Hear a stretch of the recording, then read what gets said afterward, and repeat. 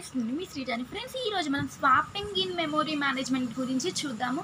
ఈ వీడియో చూసే ముందు మీరు ఏం చేయాలంటే ప్లీజ్ లైక్ చేయండి, షేర్ చేయండి, సబ్స్క్రైబ్ చేయండి నా ఛానల్ని ఎవరైతే సబ్స్క్రైబ్ చేయలేదో వాళ్ళు, ఓకేనా.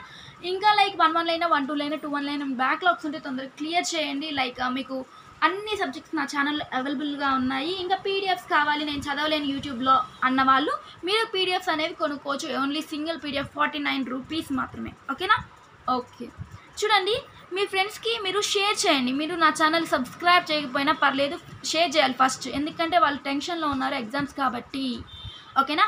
సెల్ఫిష్గా మారకుండా సెల్ఫ్లెస్గా మారి, ఓకేనా, షేర్ చేయండి. Okay, explain the swapping in memory management. Swapping అంటే ఏంటి మీకు ఎగ్జాంపుల్గా చెప్తాను. ఇప్పుడు 1 ఉంది, 1లో ఉన్న డేటాని 2లోకి ట్రాన్స్ఫర్ చేయాలి, 2లో ఉన్న డేటాని 1లోకి ట్రాన్స్ఫర్ చేయాలి. ఇలాగ దీన్ని ఏమంటాము, 1 నుంచి 2కి, 2 నుంచి 1కి, దీన్ని ఏమంటామంటే స్వాపింగ్ అంటాము. జస్ట్ ఎగ్జాంపుల్గా చెప్పాను మీకు అర్థం కావాలి అని, ఓకేనా.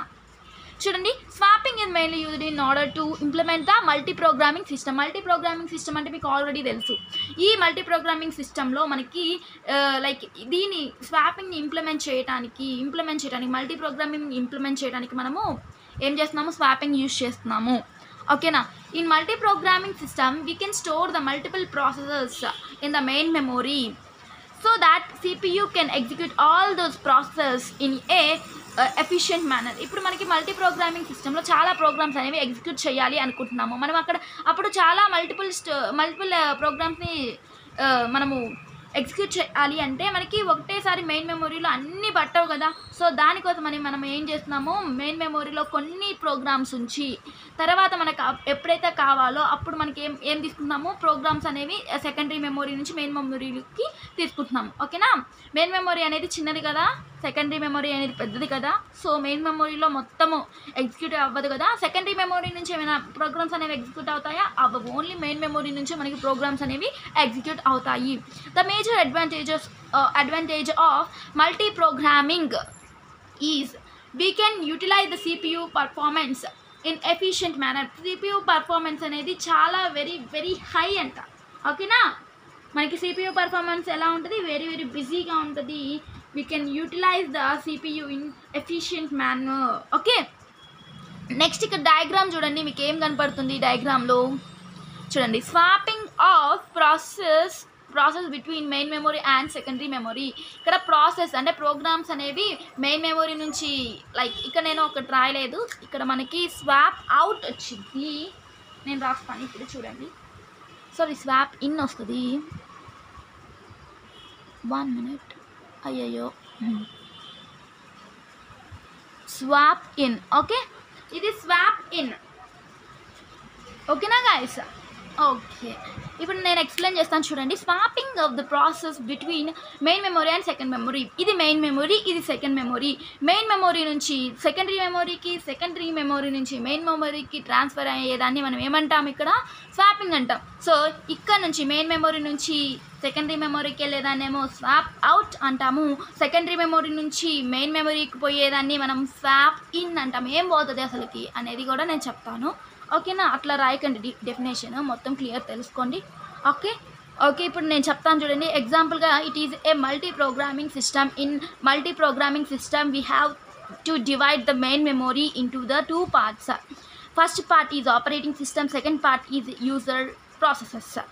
In multi-programming system, this user part is subdivided into various.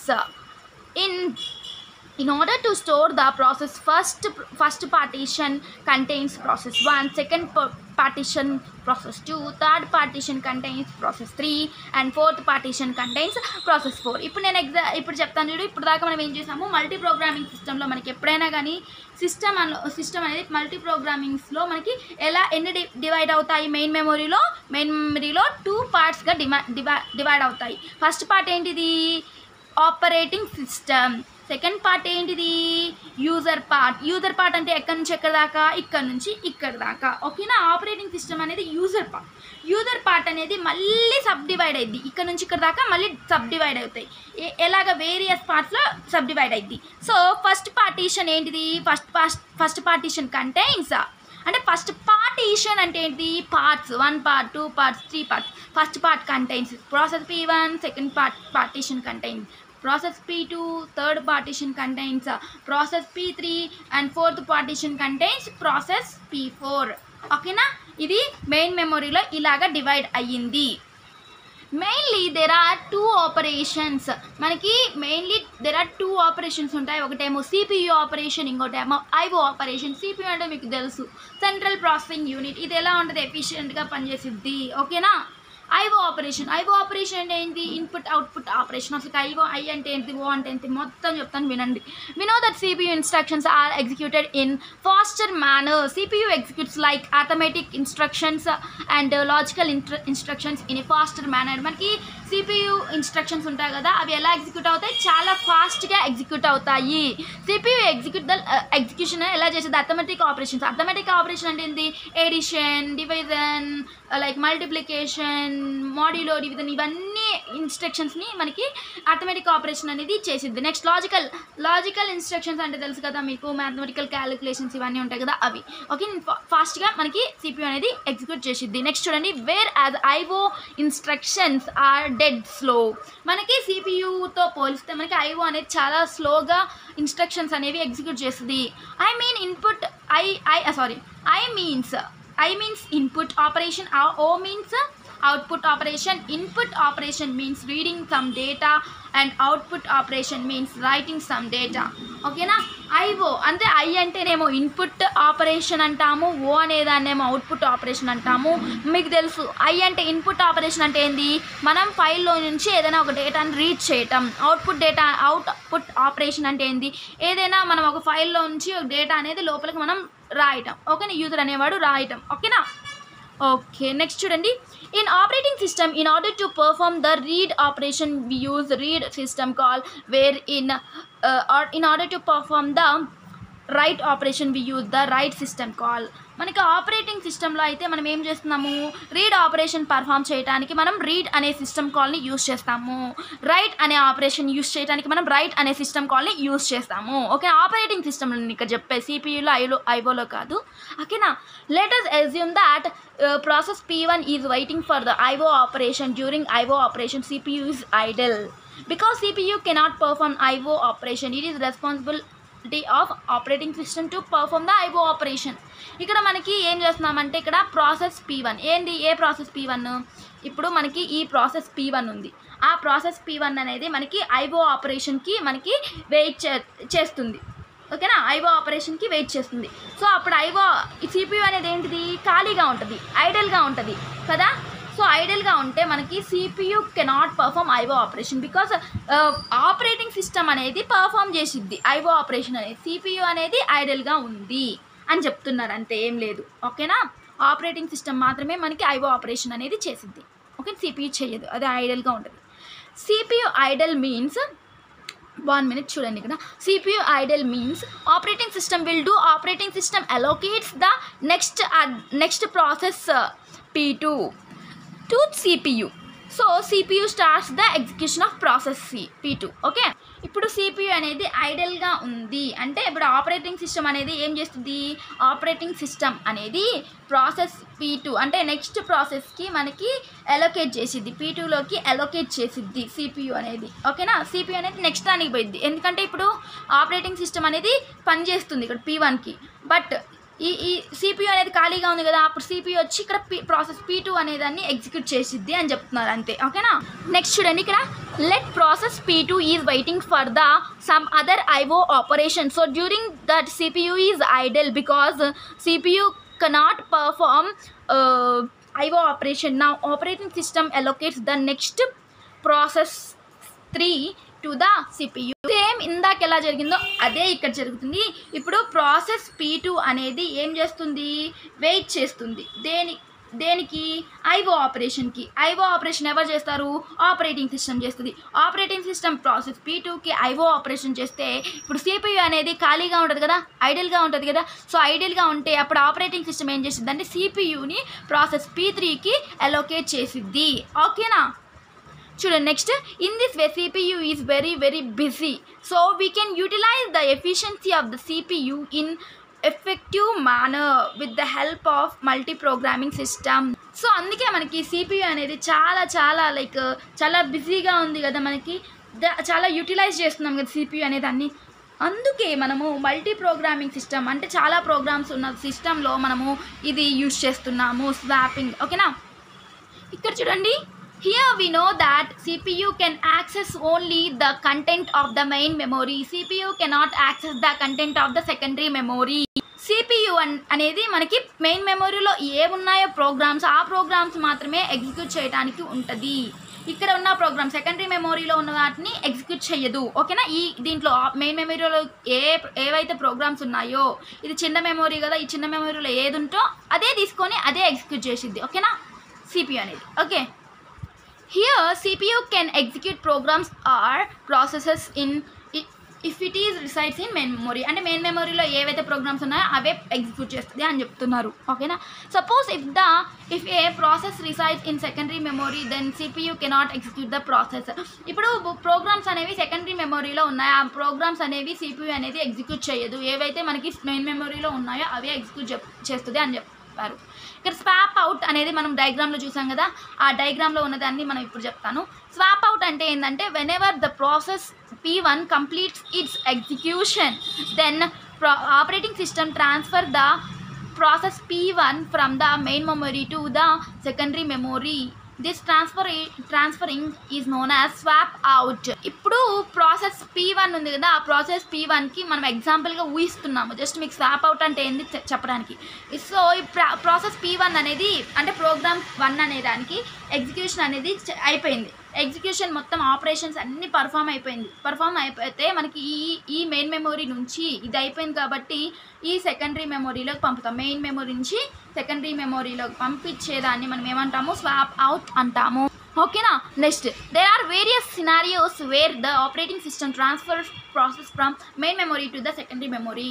So మనకి ఇక్కడ చాలా సినారియోస్ ఉన్నాయి, ఎగ్జాంపుల్స్ చాలా ఉన్నాయి. ఆపరేటింగ్ సిస్టమ్ నుంచి మనకి ఆపరేటింగ్ సిస్టమ్ అనేది మనకి ఎలా ట్రాన్స్ఫర్ చేసింది, మెయిన్ మెమొరీ నుంచి సెకండరీ మెమొరీకి ఎలాగా మనకి ట్రాన్స్ఫర్ చేసేది ప్రాసెస్ అనేవి చాలా సినారియోస్ ఉన్నాయి. మనం ఒక 2 సినారియోస్ చూద్దాం. ఫస్ట్ సినారియో చూడండి. ఫస్ట్ మీరు if scenario 1 if A process completes its execution then operating system transfers that process from main memory to the secondary memory because the size of the main memory is very small when compared to the secondary memory. So P1 is completes all the operations so that we can store some other process secondary memory process to the main memory so that CPU execute that process. ఇక్కడ ఏం చెప్తున్నారంటే ఇక్కడ మనకి process P1 అనేది execution అనేది అయిపోయింది. ఏదైనా ఒక ప్రాసెస్ అనేది ఎగ్జిక్యూషన్ అయిపోతే మనకి ఇక్కడ నుంచి మెయిన్ మెమొరీ అనేది చాలా చిన్నగా ఉంటుంది కాబట్టి దీంట్లో స్టోర్ చేయడానికి ఉండదు కాబట్టి మనము ప్రాసెస్ P1 అనే దాన్ని ఇక్కడ పంపుతాము. ఈ ప్లేస్లో ప్రాసెస్ P1 అనే దాంట్లో ఇంకొక దాన్ని తెచ్చుకొని ఇక్కడ ఎగ్జిక్యూట్ అనేది చేస్తాము అని చెప్తున్నారు అంతే. ఓకేనా, అర్థమైందా? ఇది చిన్నగా ఉంది కాబట్టి మనము అందుకని ఎగ్జిక్యూషన్ అయిపోయింది కాబట్టి మెయిన్ మెమొరీ నుంచి సెకండరీ మెమొరీలోకి పంపుతున్నాం.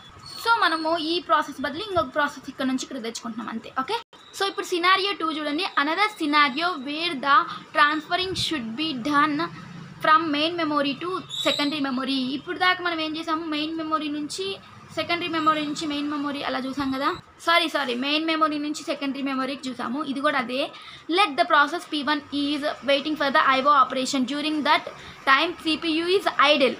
So there is no need of CPU to P1 because it is waiting for IO operation. Then operating system do transfer P1 from main memory to the secondary memory and this is known as a swap out. ఈ process P1 అనేది IO ఆపరేషన్కి అనేది wait చేస్తుంది. ఇప్పుడు IO operation ఎవరు perform చేస్తారు, operating system అనేది perform చేసింది. అంటే ఇప్పుడు CPU అనేది ఖాళీగా ఉంటుంది కదా, ఐడియల్గా ఉంటుంది కదా. ఇప్పుడు మనకి ఆపరేటింగ్ సిస్టమ్ అనేది ట్రాన్స్ఫర్ చేసిద్ది IO ఆపరేషన్ ఎక్కడి నుంచి ఎక్కడికి, మెయిన్ మెమొరీ నుంచి సెకండరీ మెమొరీకి. ఈ ట్రాన్స్ఫర్ చేసేదాన్ని ఏమంటాము, స్వాప్ అవుట్ అని. ఇది ఒక ఎగ్జాంపుల్గా. ఓకేనా, అర్థమైందా? ఇప్పుడు మనం స్వాప్ ఇన్ అంటే ఏందో చూద్దాం. స్వాప్ అవుట్ అనేది ఇప్పుడు దాకా అయిపోయింది. Okay, so let now CPU is free. that means CPU is ready to execute the process. Then a process will transfer secondary memory to the main memory. This transfer is known as swap in. ఇక్కడ CPU అనేది ఖాళీగా ఉంది. ఇక్కడ CPU అనేది ఖాళీగా ఉంటే అప్పుడు ఏం చేసిద్ది, సో మనకి ఇంకొక ప్రాసెస్ కావాలి కదా. సో ఇంకొక ప్రాసెస్ కావాలంటే మనం సెకండరీ మెమొరీ నుంచి మెయిన్ మెమొరీలోకి తెచ్చుకుంటాము. ఓకేనా, దాన్నే స్వాప్ ఇన్ అంటాము. ఓకే, నెక్స్ట్ చూడండి. Let CPU completes process P1, process P2, process P3 execution. Let P4 is waiting for some IO operation. So now CPU is free. Now operating system transfer the process 5 from the secondary memory to the main memory, because here CPU executes a process if it resides in main memory only.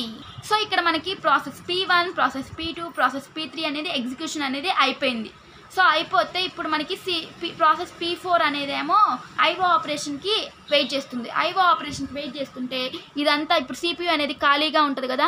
So CPU ఖాళీగా ఉన్నప్పుడు మనకి ఈ process 5 అయినా, process 6 అయినా, process 7 అయినా ఏదైనా కానీ వీటిలోంచి మనకి సెకండరీ మెమొరీ నుంచి మెయిన్ మెమొరీలోకి వచ్చి అప్పుడు CPU అనేది ఎగ్జిక్యూషన్ స్టార్ట్ చేసిద్ది.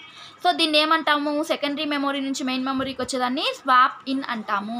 సో ఇక్కడ చూడండి. So transferring process from secondary memory to main memory is known as swap in. Secondary memory నుంచి మెయిన్ మెమొరీలోకి వచ్చే ప్రాసెస్ని మనం ఏమంటాము, స్వాప్ ఇన్ అంటాము. We are using swap in order to improve the degree of multi-programming means keeping more number of process in a main memory so that CPU perform will be very high. So CPU executes lakhs of process. ఇక్కడ మనకి ఏం చెప్తున్నారు, swapping అనేది మనం ఎలా improve చేస్తాం, degree of multi ప్రోగ్రామ్ని use చేస్తూ మనం స్వాపింగ్ అనేది యూజ్ చేస్తున్నాము.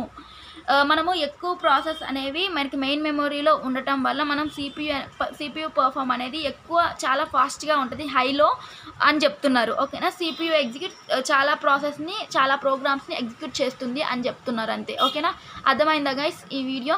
సో మీకు అర్థమైతే లైక్ చేయండి, షేర్ చేయండి, సబ్స్క్రైబ్. లైక్ చేయకపోయినా షేర్ చేయకపోయినా పర్లేదు, షేర్ మాత్రం పక్కా చేయాలి. ఎందుకంటే మీ ఫ్రెండ్స్కి ఇప్పుడు ఎగ్జామ్స్ ఉన్నాయి కదా, వాళ్ళు టెన్షన్లో ఉంటారు. సెల్ఫిష్గా మాని